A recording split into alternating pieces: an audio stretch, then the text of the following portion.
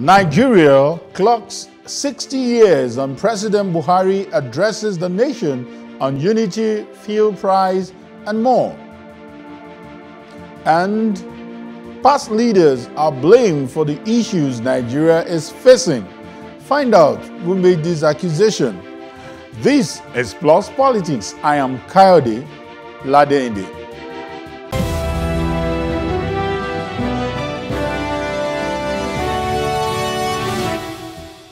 Welcome to Plus Politics. Another Independence Day is here and President Muhammadu Buhari has addressed the nation. The president made a speech on several issues such as the current fuel price, saying that Saudi Arabia charges 168 naira per litre and it makes no sense for oil to be cheaper in Nigeria than in Saudi Arabia. He also stated that the country had the destiny to be the largest and greatest black nation on earth. He further mentioned that it is necessary to chart Nigeria's destination together, with strong emphasis on the word together. Joining us to discuss this is Mr. Kolade Olutekunbi, a legal practitioner. Good evening, Mr. Olutekunbi. Good evening. And good Thank you for having me. And later on, we'll be joined by Mr. Adeni Ikunu, who is a public affairs analyst. We'll be joining us any moment soon. Yeah, let me start with Mr. Olutekunbi, since you're here. Looking at that statement, it was laced with a whole lot of, some describe it as inspiring. Some say it's not quite practicable with what some of people believe. Let me get your take on the speech generally. Well, happy independence to Nigerians and to you people at the studio there. We, on our part, who are citizens of this country, have listened to our president's speech, particularly comparison to the cost of petroleum in some country that he has compared us with. But what the president also failed to do is to also consider what is the wage, what is the minimum wage, what is the average minimum wage of those countries. Because your cost of productions or the cost of living and also your income should be proportionate. You cannot be making comparison that in petrol costs much in such a country without also telling us what is the minimum wage for those countries. So that it is the income that you have that determines the expenditure that you have the capacity to consume. So really, it's neither here nor there. I think what we can only say is that we're in a country now, we are just praying and hoping that all shall be well. Really, when you look at what is happening in Nigeria as of today, it is nothing really to celebrate. But we must celebrate our togetherness as a nation. We must celebrate our unity. We must celebrate our diversity in unity. But what we are not celebrating is the inequality in appointment, in federal appointment, is the inequality of what defines you to be entitled to what in the country where you belong to, where you freely subscribe to be a citizen. So our worries to Mr. President is that he should look into this nation and go back to his earlier word that it belongs to nobody, but it belongs to everybody. Right now, we are not feeling him. Some of us are not feeling him at all. That's the truth. Okay. We voted for him with confidence that there will be equality, unity of all appointments. But that is not what we are having today. Okay. And it's so sad. Let's look at some other issues where when Kunu joins us, I would also like to get his take on the comparison between the price of oil in Nigeria and that of Saudi Arabia. I know a lot of people have described that comment as a bit insensitive. But let's look at the issue of our election. And let me quote him. He said, "I am a firm believer in transparent, free, fair, and credible election, and has been demonstrated during my period as a democratically elected president." This is a quote from some of the things he said this morning. For some people, they believe that why should this even be a discourse? What should the president have anything to do with the process of electioneering? Ask yourself one question. What is the difference between APC and PDP? They are the same. They are just a group of people with the same ideology, the same vision, the same perspective, the same color, the same person, the same wine in different bottles. So we don't have political parties in Nigeria. There are no choices for Nigeria to make. PDP and APC are the same. Look at Edo. The governor left as a governor of APC and he joined PDP and he won election. Nobody's asking what is the ideology of that political party. So for me, when you are talking of political issue in Nigeria, they are the same. So look at APC governor supporting the PDP aspirant. So they are the same. There's no difference between them. It's just unfortunate that Nigerians have been over the years been giving that deception. Let's transituate what he said within context now. I see your view, and I'm not here to argue that with you. But over the years, we've seen a lot of encomium being poured on the president in power. You remember the glorious song that was sung for former President Goodluck Jonathan, even before he was declared a loser, or when he didn't win, he congratulated the opposition then, and people felt it's because he allowed the process to thrive. I'm looking at it from that angle that it seems to be saying that, because we are coming into that discourse where he said no past government has even done as much as what he has done, looking at the resources available to him. So can we situate it in terms of what happened in Edo, in terms of what happened in some states where they lost out? But my worry is, should he even say anything since it is called Independent National Electoral Commission? Yes, you are right. Honestly, the president has no business commenting on the state election, because he's supposed to be the father of both the parties. He's supposed to be neutral. And to me, for a particular party to be going to say thank you, it gives the pressure as if the president is in support of him or what. So for us, it doesn't make it's not good enough. But like I said earlier on, the fundamental issue is that there's no difference between the two of them. It's the same father that gave birth to all of them. They are children of the same parents. So whenever they find themselves, either in APC or PDP, they have no political ideology that is different from each other. And that is what we are lacking in Nigeria. If we have different ideologies, people will be able to situate their votes. Say, okay, I want welfare from a particular party A. I want social services. I want free education. I want this and that. But you don't get that. How many people read the manifesto of this political party? Do we even have the privilege of seeing their manifesto? So what is this? What is the ideology of APC? What is the ideology of PDP?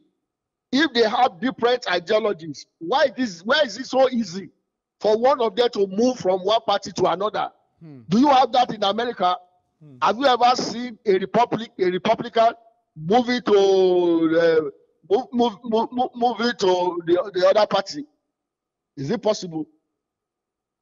Okay. So that is the problem. The president should be neutral.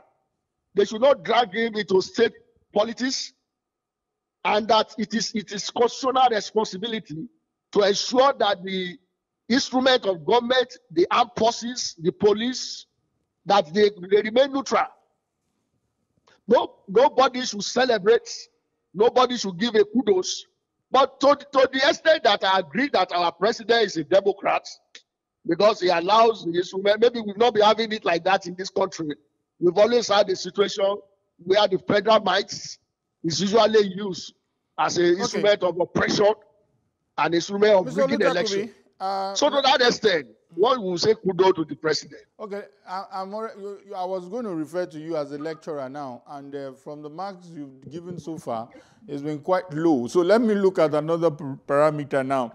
Looking at what he said, I'm quoting him verbatim. He said, "We need to begin a sincere process of national healing. And this anniversary presents a genuine opportunity to eliminate old and outworn perceptions that are always put to test in the lie they always are." So I'm asking that question now.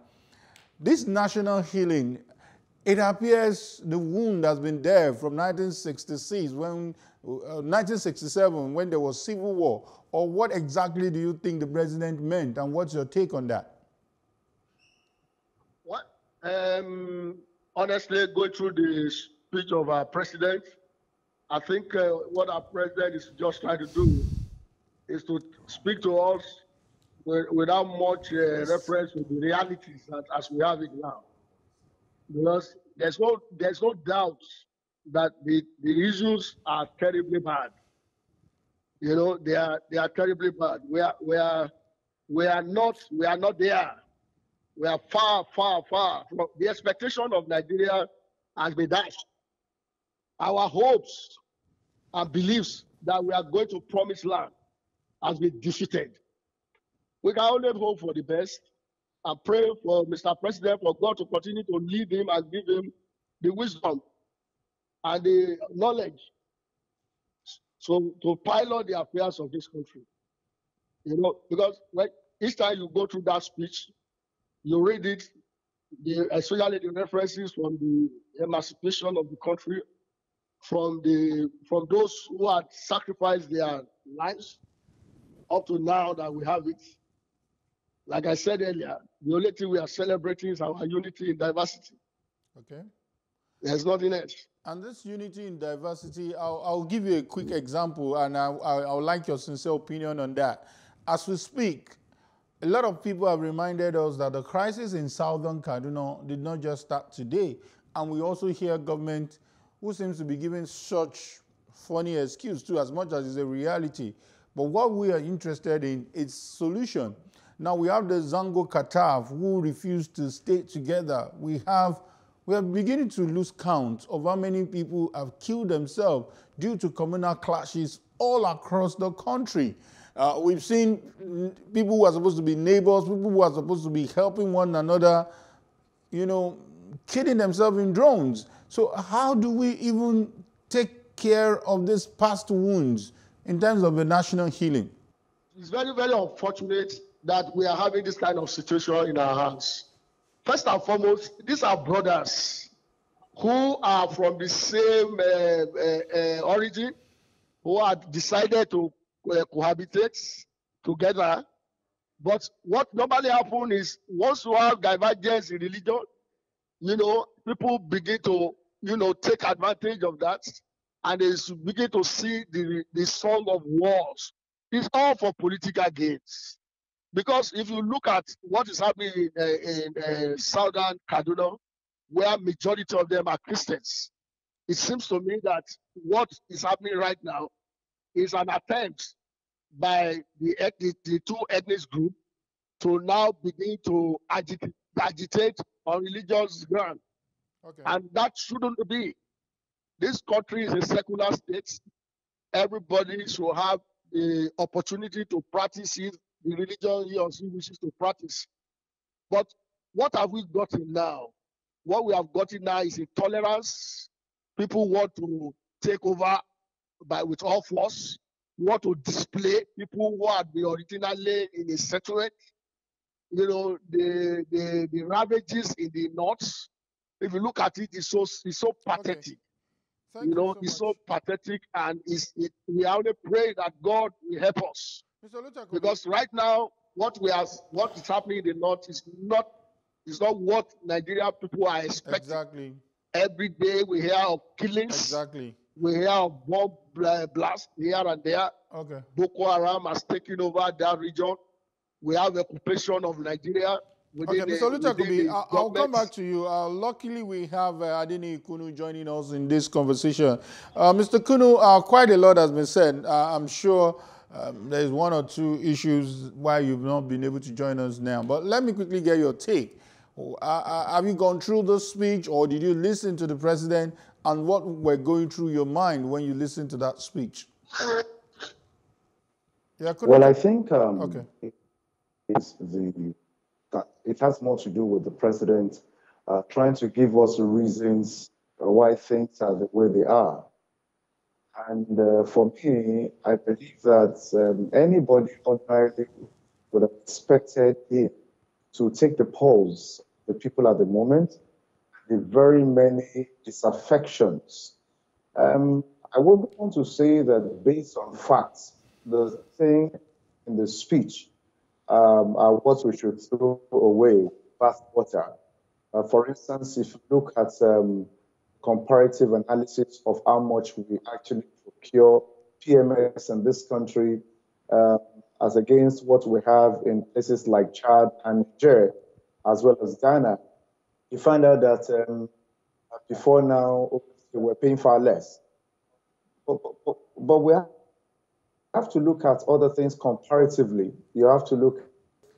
Oh, it's been a very, very bad network today. I wish probably we might need to reconnect with you on via phone. But staying with you, Mr. Olutekubi, I was just also going to look at some of the things he said, and that sounds like a message of hope. He did say that it has been demonstrated time and time again that Nigerians in diaspora frequently excel in science, in technology, in medicine, and sports, arts, and many other fields. I was trying to imagine what the context is. Does this have something to say about the environment where Nigerians can only succeed? Yes, Kayode. Why are they in diaspora in the first instance? They're in diaspora because the system does not allow them to travel to excel in their chosen profession. You go abroad and you see Nigeria performing excellently well. But right here in Nigeria, it's a different story altogether. So we should begin to look inward. We are endowed with both human and intellectual capacity.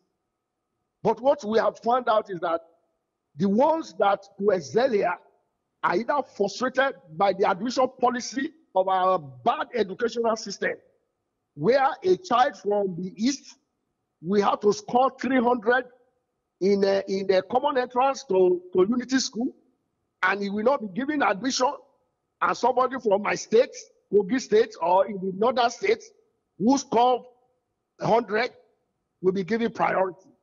You cannot have excellence in such a country. When you are making Nigeria excelling abroad, yes, they will excel, because the system does not discriminate. The system provides opportunities for everybody. You know, every man to his own capacity and strength.